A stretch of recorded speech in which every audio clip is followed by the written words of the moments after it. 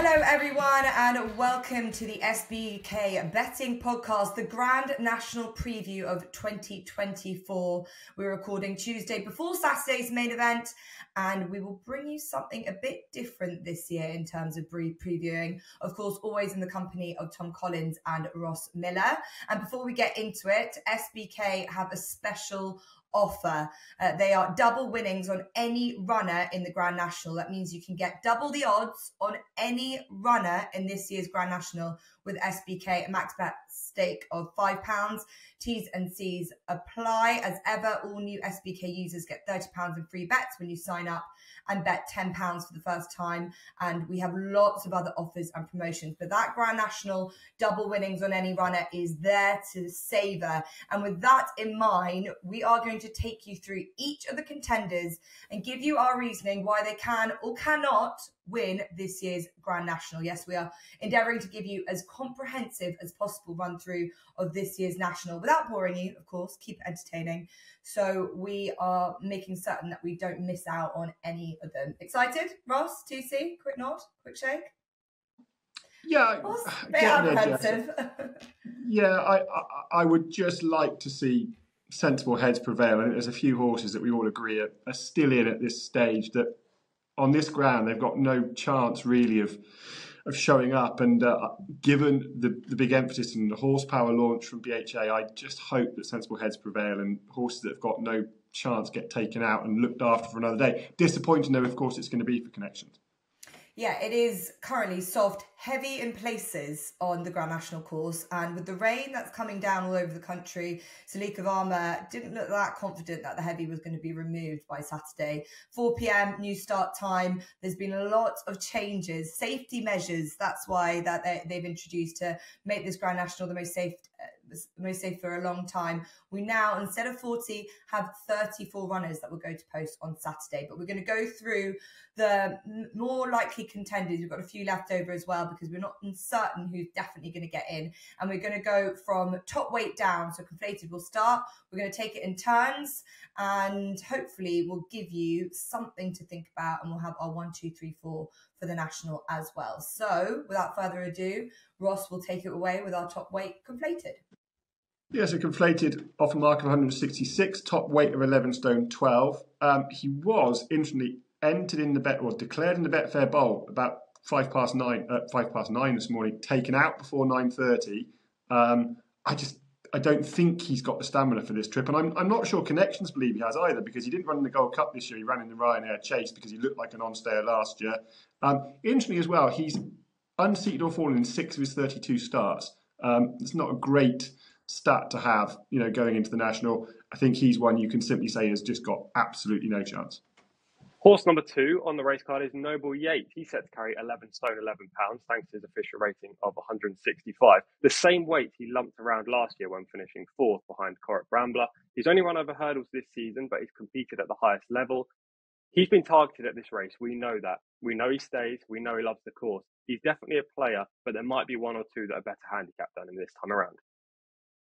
Number 3 is Nassalam for Gary Moore. His first national runner, unbelievably, off a mark of 161, equates to 11 stone 7. Of course, that'll rise by £1 if Conflated isn't declared. It's a high mark. He's £11 higher than when he won the Welsh National, but he is only going to carry effectively £4 more in weight, and he absolutely romped home in the Welsh National. He is one horse that the more it rains, the closer to getting called off it is, the better this horse's chance. He jumped around in the Sefton at the start of the year, seemed to cope with the fences well enough, and I like the fact that 2.5 mile trip means he should cope with the sort of early scrimmaging of the National. Gold Cup run was a bit disappointing, but I think Connections have been quite clear that was very much to sharpen him up, having not run since the Welsh National. So he didn't have a hard race. I think he's got a really big chance.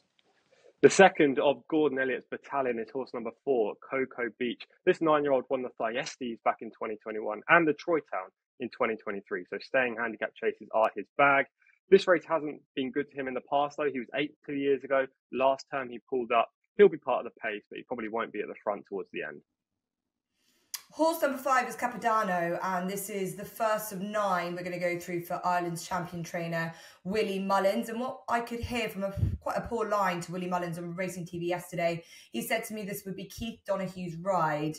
We'll have to see when it gets to declarations if that does come true. But this is a difficult horse to get a handle on. Yes, he won the Cotswold Chase, beating the Real Whacker, but he pulled up in this race last year. He never really got into it at all. He's won over 3 miles, but I don't think he truly stays this trip, and he's on a very high mark compared to last year considering what he's achieved, and I'm against him. Willie Mullins' best chance in the race could be I Am Maximus according to the market. He's £5 well in off his Grand National weight with a rating of 159, currently actually rated 164, and he smashed Vanillier in the Bobby Joe chase when last seen, so he'll definitely be popular. However, he's not a natural jumper, in my opinion. He can also be very slow into his fences, and if you do that in the Grand National, despite the obstacles not being as big as they were, it can put you on the back foot. He also has a tendency to plough through one or two. So I'm a bit dubious about Iron Maximus's jumping. He can also race lazily, which is a big concern. They go hard up front, and if you get too far back in the field, it's hard to play a part. This is his first try on the national course. As I say, he's got a chance on figures. I don't like him, though. Do you, Jess? I think he's been a real revelation this term. He's really on the up, and we aren't sure the limits of his ability. Yes, there's slight concerns about his jumping and going in this way round, but he won the Irish National last year, and his 14-length demolition in the Bobby Joe Chase over last year's second in the Grand National, Vanillier, has to be considered a really strong piece of form. Will he adapt to this track and the fences? I'm not sure, but I would like to see Jody McGarvey booked, as he's been instrumental to the success of this horse, giving him the confidence and making certain he does do his best over his fences. So that's going to be the real saver for me with Iron Maximus, but I can't be against him. So Iron Maximus, you both think is improving. One who's almost certainly not improving at his age is Minella Indo, off a mark of 159, 11 stone 5. He was actually my first Grand National tip back in January for a New Year's piece. I thought he was far too big when he was 50 to 1 at that time. The ground maybe now is not ideal. He has won on heavy ground. He beat Stattler in the Savills Chase in 2023 on very soft ground at Thurles. But his very best high-class form, I think we can all agree, has come on a sounder surface when winning the Gold Cup, when runner-up in the Gold Cup. It was both good to soft on that occasions. He looked to have lost his way a little bit, but like many horses, cross-country racing seemed to sort of rejuvenate a bit last time. He travelled with far more zest, stayed very well behind Latenightpass. He's now £10 better off with that horse for a 6-length beating. He's got a bit of a class angle. I think he could just enjoy this. I am a bit worried about the ground, though. Corach Rambler is last year's Facile winner, who's been trained for a backup success. He's long been Antipode's favourite for the race. He found it all so easy in this last year. He was £10 well in, though, off the back of his Ultima victory at Cheltenham. His latest run, he was 3rd in the Gold Cup, which was really pleasing, but it was on soft ground. So I wonder if it's taken a good bit out of him. And this year he faces much tougher conditions than he did when he won it, and did it in clearly the conditions he really favours. Lucinda Russell has said slightly better ground would have been preferred. So how will he get on? He has got all the class. We know how much he seems to grow and thrive when he's over these national fences. It will be harder work for him, but you can't not be with Corach Rambler. He was so good in it last year. He'll definitely be up there pitching. The next 2 horses are both trained by Willie Mullins. We'll start with horse number 9. That is Janidil. He'll be a big outsider in this race, 3 figures at this stage. He was beaten out of sight in the Stayers Hurdle at Cheltenham when last seen. Yeah, he's not a hurdler, but still you'd have liked to have seen a bit of a better preparation than this. He's just 3 from 16 over fences. He's not the best of jumpers, and stamina is also a concern. And that takes you on to horse number 10, who's got kind of a contrasting profile. That is Stattler. Now, there's some debate whether or not he's going to run in this race. Willie Mullins gave a positive report. Ronnie Bartlett didn't. He would have an outside chance if he does run. He should stay well. He would love the soft ground. Don't count him out, though there probably are 1 or 2 with more pressing profile claims. Horse number 11, Mahler Mission, and he looks to be the first runner in the race for John McConnell, who's had quite a quiet season by his standards. This horse hasn't run since running 2nd in the Old Hennessy. Could have gone one better if it wasn't for losing 2 front shoes, and that's what John McConnell did say might have just really dented him at the tail end of that race.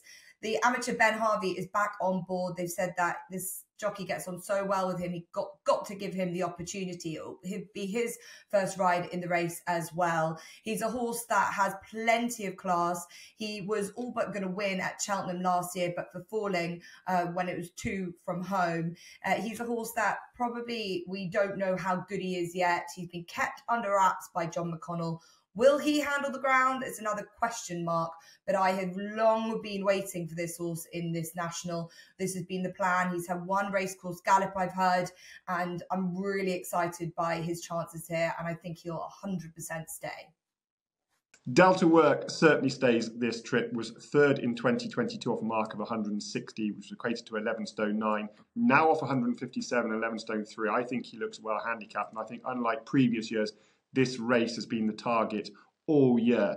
It's £21 better off with Noble Yeats, who won it in 2022, yet it's bigger in the market, and I'm not sure that should be the case. I think it's got a great chance of making the fray more even, going a little bit better. Foxy Jacks for Mouse Morris won the cross country at Cheltenham, beating a fancied horse for this race, Latenightpass, who's a much shorter price. Foxy Jacks won that race despite not being brilliant over the fences. I was actually quite shocked by how well he jumped. I can't see him jumping well enough here. I don't think he's got much of a chance at all, I'm afraid. Horse number 14 is Galvin. Now, owner Ronnie Bartlett has also said this horse may not run due to the ground, but we'll see. He unseated Davy Russell at the first fence in this race last year and hasn't had a great season this term. He's had a couple of spins over hurdles. He was being aimed at the Cheltenham Cross Country Chase, which ended up not being run. He's a capable horse. He should stay. He should love the conditions. The question is he still capable? Farouk D'alene gets a mark of 154, equates to 11 stone. I think he looks handicapped to his best on a mark of 154. He will like the ground, and he did beat Vanillier over hurdles, but I'm not sure his stamina is assured for this test, and I think he's got little chance, really. Eldorado Allen for the Tizzards, and afraid to say, no chance in my mind. He's been up there in some big races this term, including fourth in the Old Hennessy, but I just don't think he's good enough, and he's getting on now. Ain't That a Shame gets a mark of 152 and will be David Maxwell's first ride in the race. He is a rider that, of course, divides opinion. I like him. I think he knows his limitations. He's riding in a much better balance these days. He doesn't do anything too erratic. But Ain't That a Shame isn't all that easy a ride. It's going to pull quite hard in the early stages. That will test David Maxwell's improvement. Back in the day, he pulled up a couple of horses that pulled too strong for him. This will show his progression. I like the fact he's in there. I hope he has a safe passage round, but I think it's fanciful to think that he's got any chance of winning it. Next, we have Vanillier, one of the market leaders, and my strongest fancy for the race. He jumped onto the scene with a victory in the 2021 Albert Bartlett at the Cheltenham Festival. He's just a big, powerful, strong horse. He subsequently run very well in numerous graded contests without really stringing together victories. I think he's got the perfect chance to win this race. He's had one spin in this event before. He finished second last year behind Corach Rambler. He was just too far back, but he finished off the race so powerfully, he had to go into everyone's tracker. This time around, hopefully we see Vanillier be ridden a little bit more aggressive, and therefore he should have a great chance.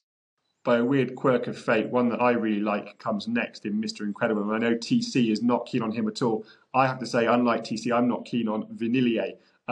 Yes, he was too far back last time, but I think that was because he was given a very conservative ride because of his jumping. And if you watch it back, made a number of jumping errors.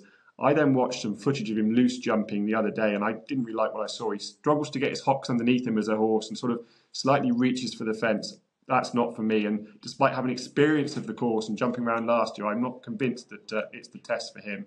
Mr. Incredible, on the other hand, he was running really well when his saddle slipped and he unseated at the Canal Turn last time.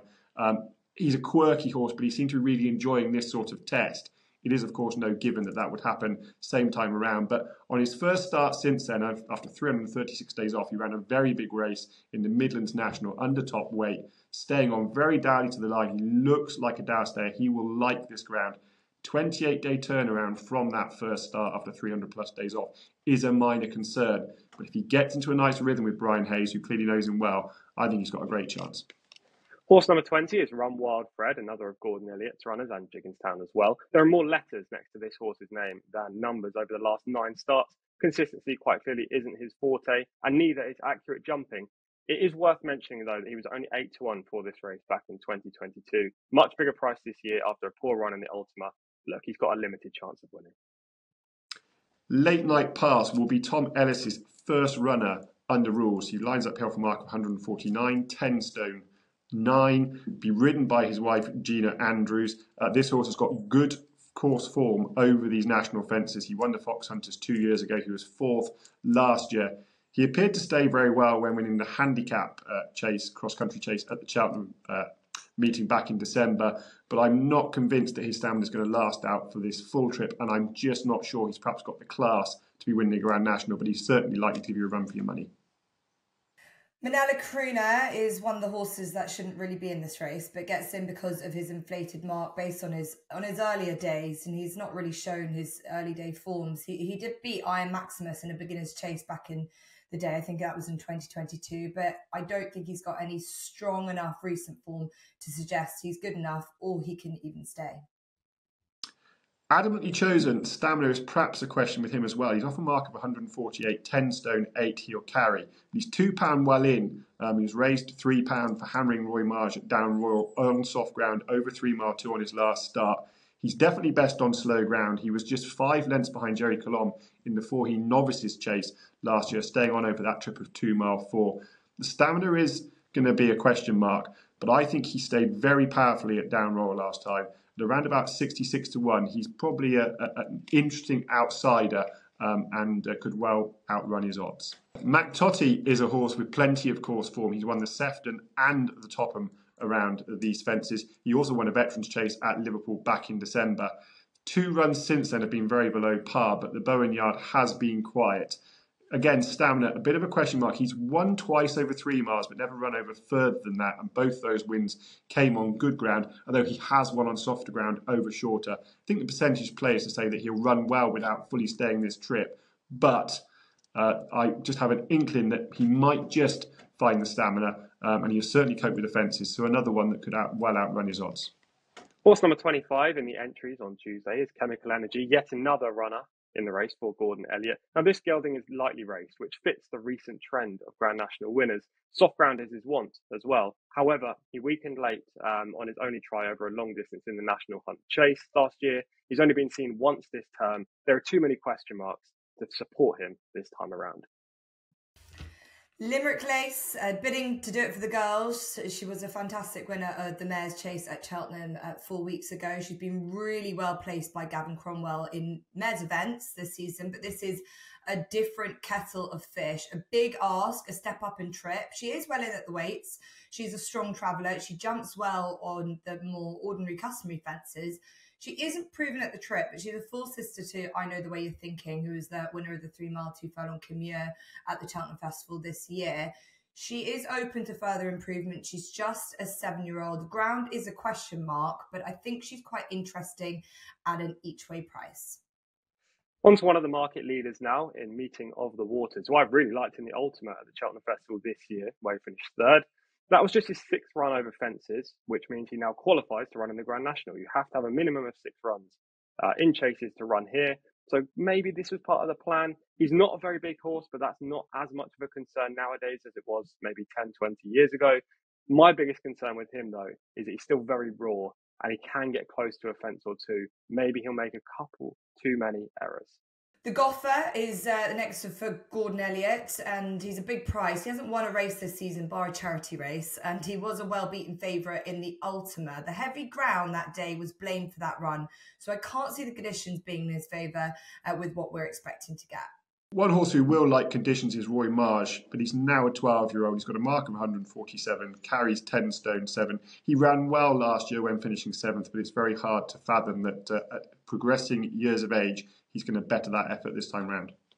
Horse number 30 is Glen Gooley, who's never run beyond 3 mile 1 furlong, but will love the testing ground if it stays as it is currently with the rain coming down. He finished a good second in the Thyestes back in January, but the rest of his form just wouldn't scream a future Grand National winner.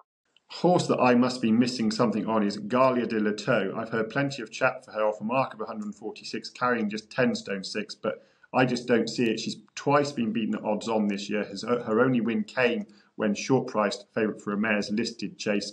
And she did run well in the classic chase at Warwick on heavy ground, but I think on the balance of all known form, it's hard to see her playing a hand here. Martin Brazil won the Grand National back in 2006 with number 6 Valverde, and he must have a huge chance of repeating the feat this time around with Panda Boy, who is guaranteed a run now as number 32 in the list. If you ask me which horse in this race, bar Corach Rambler, had the most suitable profile, I would say Panda Boy. Big field handicaps are his bag. Stamina is not a concern, and he's open to improvement of his current mark. However, the ground is a worry. Martin's always said that good ground or good to soft ground is what he wants. If it's soft or even heavy, Panda Boy may struggle. Eclat de Rire has some really good back class chase form. Lines up here off a mark of 146, 10 stone 6. You could argue is well handicapped on that form. His Punchestown form, Navan form, and particularly at Wexford when beating Conflated, reads like good form.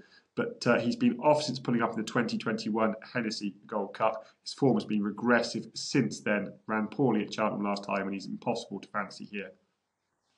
The 12-year-old Chambard is next for the Venetia Williams team, and no doubt Lucy Turner, with back on board, knows this horse like the back of her hand. Won over the national fences when winning the Beaches in December. That was on heavy ground, so the conditions are in his favour, but I think age is against him, really. If it was a couple of years ago, I'd quite fancy him, but his form has tailed off a little bit since winning that Beacher. He doesn't seem like a horse in the best vein of form, and I just worry that he wouldn't be as fresh as I'd want him to be after running down the field last time out in the Ultimate. Kitty's Light lines up here, hopefully off a mark of 146, 10 stone 6. I hope he gets a run. And I can't believe I'm going to say this, having been with him for pretty much every single one of his marathon trip wins. But I'm just a little bit against him here on this ground. I don't think the ground in itself is an issue. I think he'll cope with travelling in the ground, but he's not the scopiest of jumpers. And I think sinking a little bit into the ground is going to make these fences just that little bit bigger, and that's going to cause him a problem. Much was made of his jumping when he won the Ida Chase at Newcastle last year. I didn't think his jumping was all that bad on occasion, but his worst jumps came at the softest part of the track at Newcastle. So that's the concern for me. Let's hope he gets a run, and if he doesn't, let's hope it triggers someone looking at why we don't have winning your in races. This is a horse that won the Ida, the Scottish National, and the Bet365 chase at Sandown last year, and might not run in the Premier staying handicap chase in the British calendar. It just seems bang wrong to me, and I hope upon hope that Christian Williams gets a run for his really smart staying chaser. The next 3 horses are all right now below the cut line, but there is a chance that they can run in the race, so we're going to cover them as well. The first of them is Melina Girl. Now, only one 7-year-old has won this race since 1940. That was Noble Yeats a couple of years ago. Melina Girl will look to defy that trend for Gavin Cromwell if she gets a run, but the trip is a big worry for me. I don't think she's going to stay. Next horse is Desert Moor House. Unfortunately, it looks like he may not get a run, but he would be a player if he does for Martin Brazil. He would be the second runner in the race for that trainer. Right now, he's got a good chance, as good a chance as any. You know, he won the Kerry National last year. That is a brilliant prep for this race. He should stay, loves big field handicap chases, and he's been shrewdly campaigned this season as well, so don't write him off. The issue with this is that it just looks unlikely. If we have 40 runners, he would be in my top 4, I tell you that right now. The same could be said regarding Kinondo Cueto. Maybe he doesn't have the same form claims, but at least he's been winning recently. This is a much tougher event in terms of quality of horse that he's going to be facing. It would be great if he was running in this race for the Englands, because they don't have too many runners on the biggest of stages. But right now, he's below the cut mark, and there are a few ahead of him that should be getting in. He probably won't be. Another that probably won't get in is Shake 'em Up Harry, off a mark of 143. Even if he does, I think stamina here is potentially a bit of an issue for him. But he is a very sound jumper, should cope with the ground. So if not running here, he'd like to run in the Topham, and he'd certainly have a chance in that instead. So that was a rattle through the main contenders of this year's Grand National. And from what I could gather, I think there are more horses TC and Ross are siding against than with. So I think this next question should be quite straightforward then, as it normally always is for the Grand National. Top 4, and we need a first, second and third and fourth, not just will be in there at some point in some way. We need you to put your neck on the line, and I'm going to go with Ross first, our resident jumping man, and take us through your first 4 in this year's Grand National. Okay, so first 4 with a little bit of how it will play out as well. Mr. Incredible probably gets to the elbow, has a good look around because he is a bit quirky, and Nassalam will just come and outstay him. So Nassalam first, Mr. Incredible second. Mahler Mission, I think, is booked for a really solid run in third, and Delta Work in fourth. Okay, and TC, have you got envisaged in your mind exactly how this will play out in the same vein as Ross? And what's your 1, 2, 3, 4? Not as much confidence in the setup, that's for sure. But you don't sleep and dream about this. No, I don't. I know Ross does. I certainly don't. I'm going to be betting the horses that I'm going to put up in my first and second places. They are Vanillier. I think he's the most logical winner after finishing second in the race last year. He'll stay the trip. Hopefully he jumps a little bit better and is closer to the speed.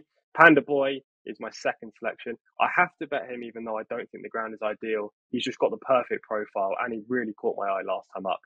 Third place, I'll say Corach Rambler. I won't have money on him, but I just think he's a solid horse. We know last year he won in such easy fashion.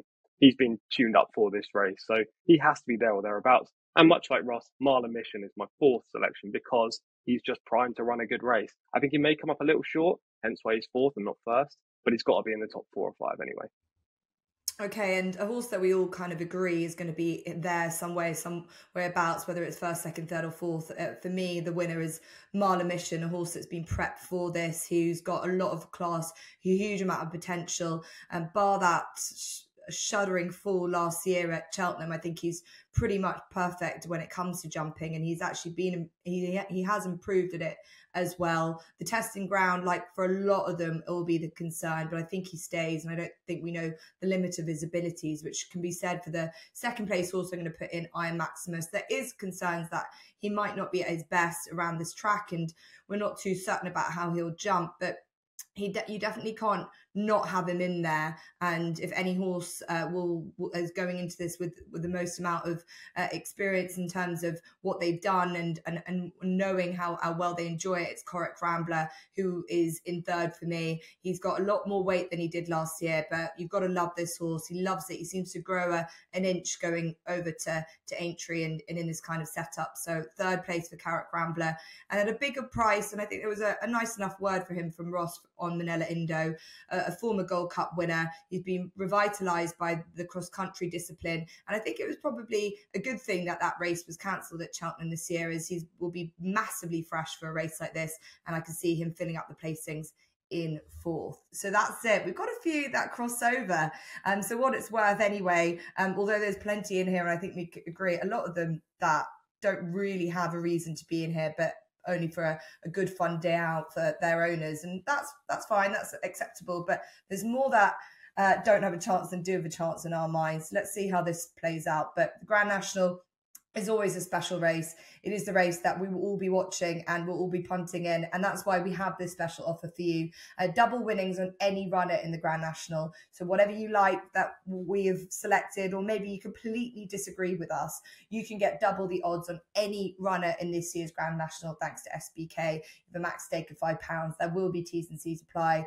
We also have the usual, you can get £30 of free bets when you sign up for the first time, bet £10 for the first time, and head to SBK for lots of other offers, promotions throughout the weekend. We do also have daily podcasts for the Aintree Festival. It's not just about the Grand National. There's lots of other good supporting races. So I'll leave that in the safe hands of Ross and TC. Enjoy the National. I hope we found something for you there, and we'll see you soon.